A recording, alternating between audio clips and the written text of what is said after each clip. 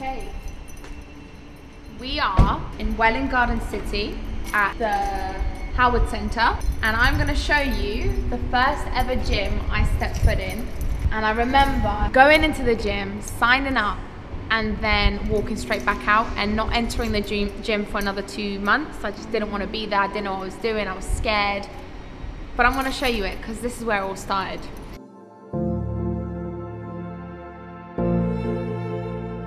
My name is Krissy Cela. This is my story and how I founded Oner Active.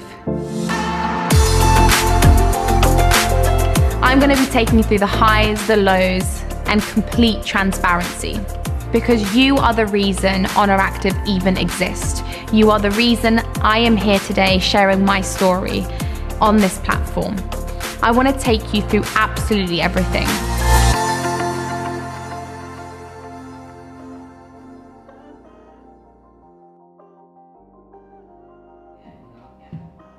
Episode 2.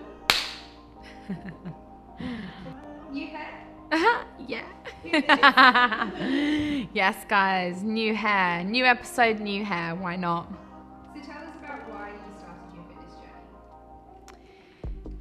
There was a number of reasons why I started my fitness journey, but the biggest one was, it was definitely my heartbreak. My first ever heartbreak. It was to this boy who doesn't deserve the airtime.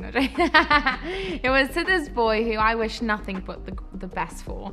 I was young, I was in love, I thought, you know, this was my forever, and it just didn't pan out the way I thought it was supposed to. I gave this person everything, like I thought he deserved everything and more, and I didn't give myself enough.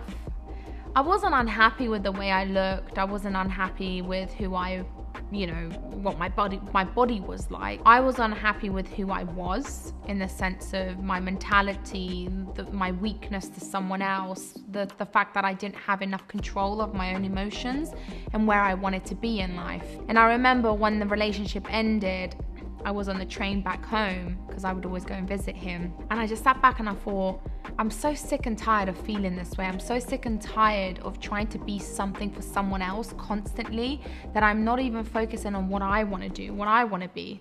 These are heavy questions to ask a 16, 17-year-old, but here I was on the train.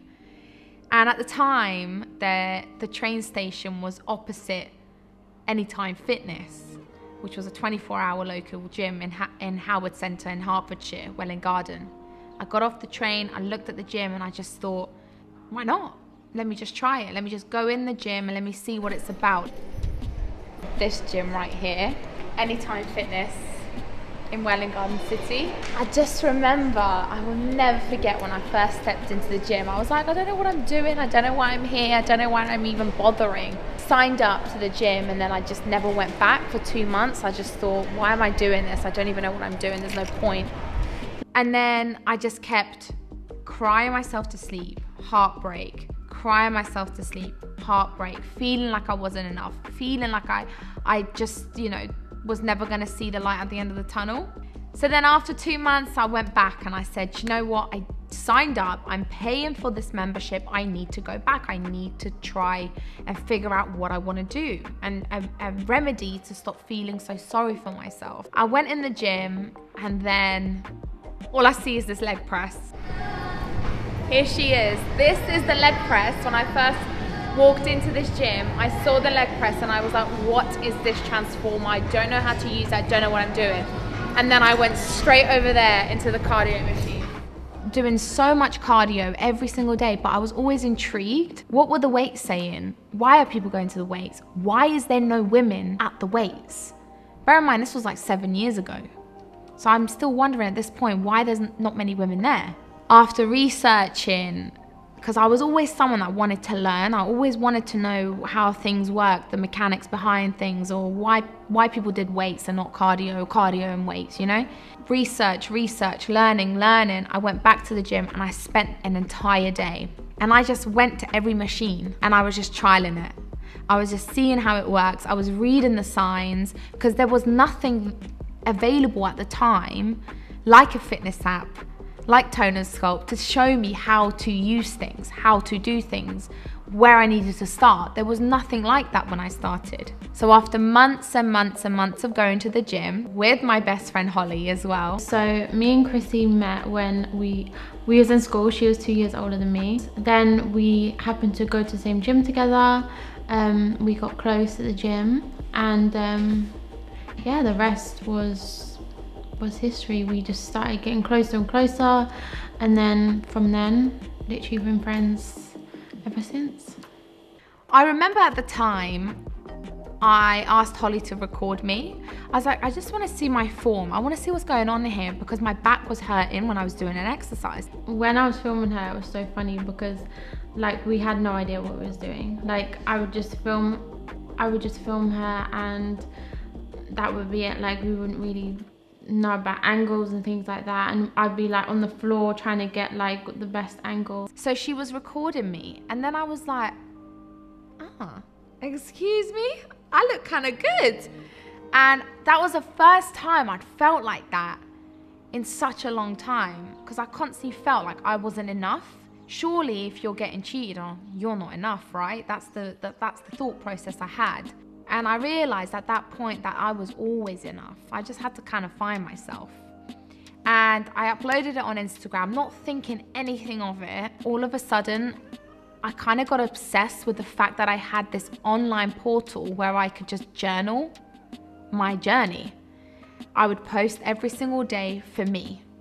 I used to come in here and I used to get the camera to be always behind me.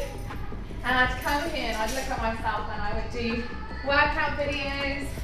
I would take my selfies. This was the room back in the day. It's still one of my favorite rooms. The lighting's amazing. That's how it started. Like I would just be like, hey guys, today I did this workout. Hey guys, I didn't know who I was speaking to. I was like, hey guys, I'm doing this workout.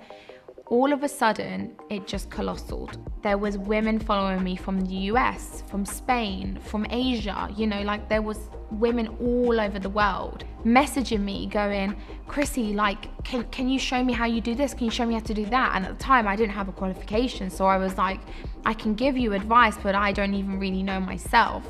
So that's when I got my qualification and I felt more secure in the advice I was given.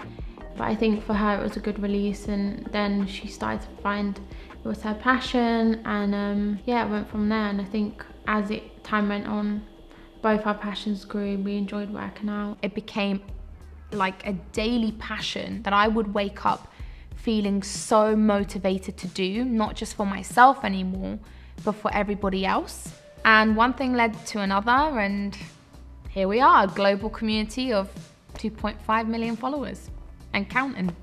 I think at the time there was definitely people doing fitness, but there wasn't anyone, especially on YouTube, doing what the fitness industry is doing now. And I definitely think there was a handful of us when I started that kind of really stepped up and were telling women, hey, fitness is not about you prepping for a competition and getting the tightest abs and the biggest glutes you possibly can.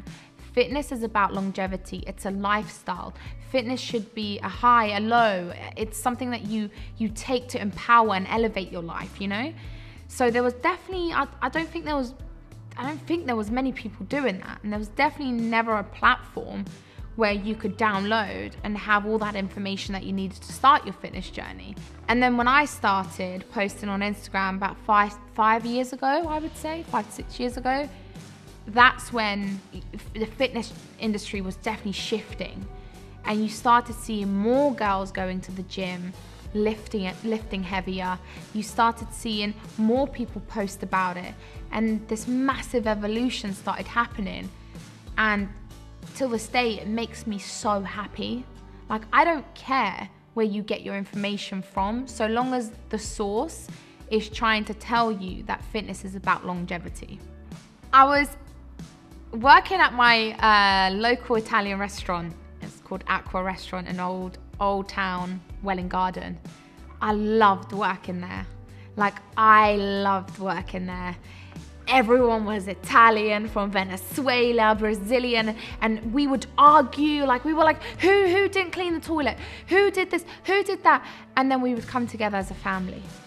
And we'd forget about the little pettiness and the little arguments, and we'd come together and eat together at the end of each night.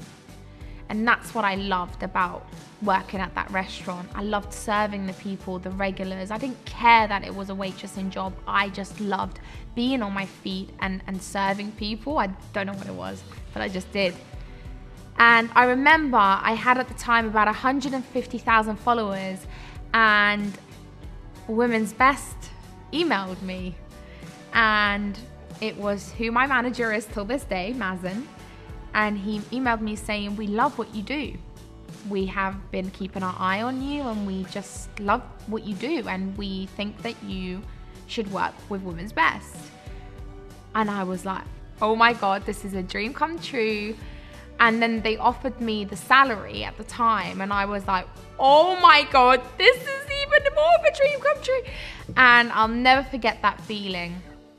And Women's Best allowed me then to quit that job and be able to focus more on building and growing myself, and also then continuing to evolve my learnings with fitness and with health, to able to utilize that to build further platforms that we'll go into a bit later.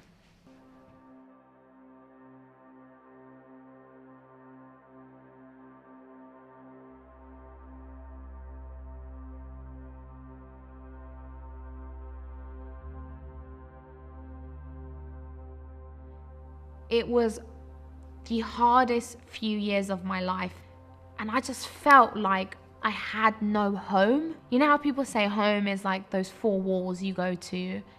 No, home is family. Home is the people that you love, the people who nourish you. And I didn't have that. My mum went away, my dad went away, and that's when I just knew, like, it was survival mode. I was just surviving. And luckily, I was blessed enough to have a best friend who was Holly. I knew my role when I met her was to just be her support. She had no one.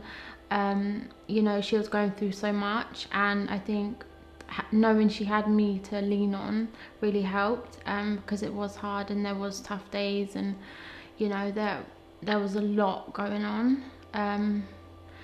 And yeah, it was tough. And she said, you are going to be okay. You have me, I have you, and we're going to get through this together. Had I not had Holly, I don't know what would have happened.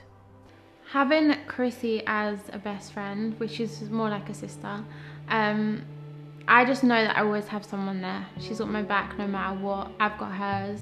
Holly is Holly. Holly is unmatched. She's uncomparable. She is my sister. Krissy means to me, like, she represents friendship, sisterhood, everything. She's the sister I didn't have. She literally just fitted into my family, just like she was always meant to be there. So yeah, I feel like, to me, she's just always going to be there. That's a part of me that I'll always have. And when all of this happened, you know, she and her family took me in. And her mum, who's no longer with us now, her mum sat me down. She didn't know who I really was at this time, like, in the sense of I was just one of Holly's mates. But she didn't realise my relationship with Holly was actually really, like, solid. And she goes, so then, I hear you want to move in with us. Bear in mind, this woman didn't know who I was. And I was like, I just don't like where I am now. I was sleeping in the sofa in my cousin's house. Like, it was just the memory I never want to repeat in my life. So it kind of just happened. She slowly started bringing more stuff around. And my parents loved her. She literally was like a second daughter to my mom. And yeah, it just happened. Like, it just felt right. I wanted her to feel like she had a place that was comfortable. And I know my mum and dad felt that too. So yeah, I just think it just happened naturally. And Holly's mum goes, no problem. Bring your things.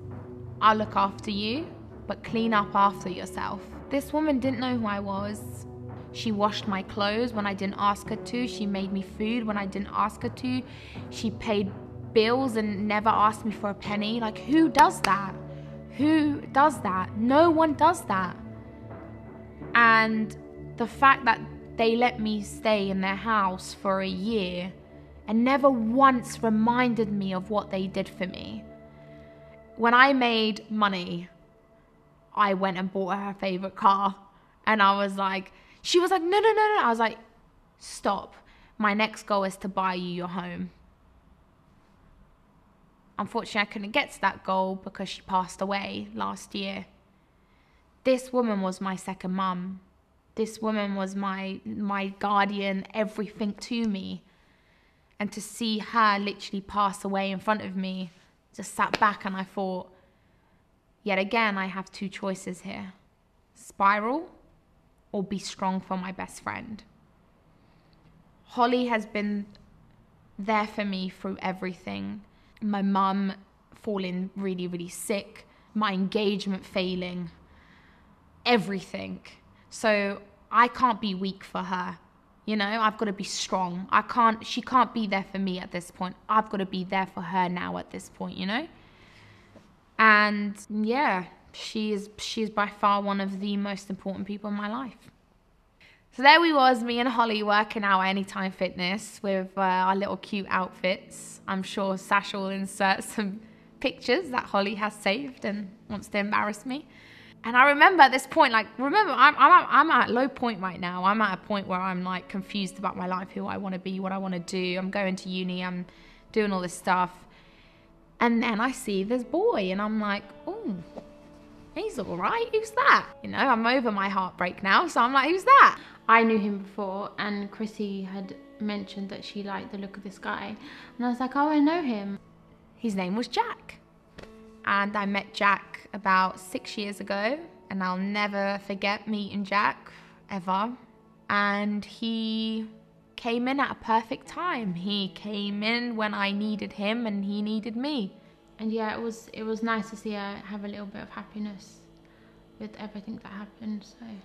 And our relationship blossomed, and we grew as not only partners, but as business partners. And together we knew that we had a community to nourish. We knew that we were blessed enough to have a platform where we could help millions of women better their lives.